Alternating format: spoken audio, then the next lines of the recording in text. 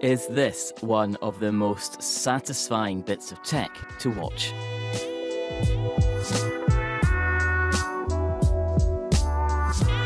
But this 3D printer isn't just pleasing on the eye. The walls it's creating have the potential to change our impact on the planet.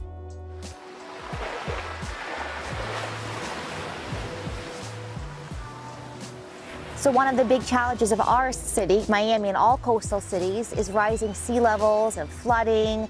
And traditionally, cities have addressed this by building seawalls, which you see all around us, even here.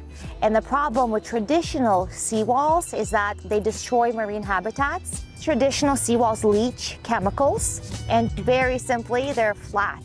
So when you have a flat seawall, the organisms that live by the coast, they can't attach to this flat surface, so they migrate. And there where they want to be eating all the toxins in the water. So once the sea life and the organisms migrate, no one's there to eat the toxins, and the quality of water goes down 50% within 1 year of installation.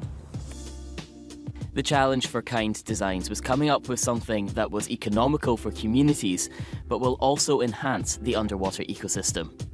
And they think they've got it. These are the walls that you create. Talk us through some of the features. Okay, so there's 3 really important features why these make these walls so great for marine life attachment. One, you have these little micro textures on the wall. And so if you imagine a rock climber, if they're trying to climb on a flat wall, it's impossible, right? So same for sea life attachment. Then, just the nature of the 3D printing process, you have all of these layers on the wall. So these layers are great actually for coral growth. And then lastly, you're not just having your kind of bottom of the food chain on these walls, but because of these caves, you get so much more biodiversity. So every species, their #1 thing is that they want to survive, which makes sense. Us too. Yeah, us included. And so with these caves, as you can see, they're really deep. I can fit my whole arm in here. So that's where your larger organisms can hide from predators. And that's what really, really encourages sea life attachment and the amount of biodiversity that you couldn't get anywhere else but in natural coastal ecosystem. It takes just under 1 hour for a wall panel to appear before us, much quicker than traditional moulding and setting of concrete.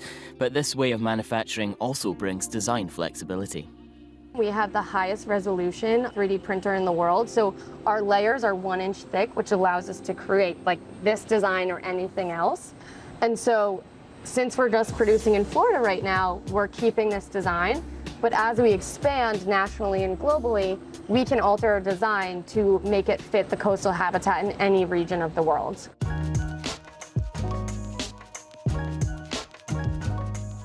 You're printing with concrete, which is still one of the most unenvironmentally friendly materials there is. Are you looking at other materials, or is concrete the only answer here? We are using concrete, one, because concrete seawalls are mandated in many areas. You can use like vinyl seawalls, basically plastic seawalls. The problem with them is microplastics are leaching in the water, so also a problem. And 2, you can only use them in areas that are very low impact, like a river in Orlando or lakes. The difference between traditional concrete and ours is non-toxic. So it doesn't leach. There's no chlorides, there's no metals, and it's also mixed at a 30% lower temperature than traditional concrete, further decreasing the carbon footprint. And that's just a starting point. As we democratize this product and have more of a margin, we will incorporate more and more components to our materials that keep pushing the limit on how environmentally friendly the concrete mix is.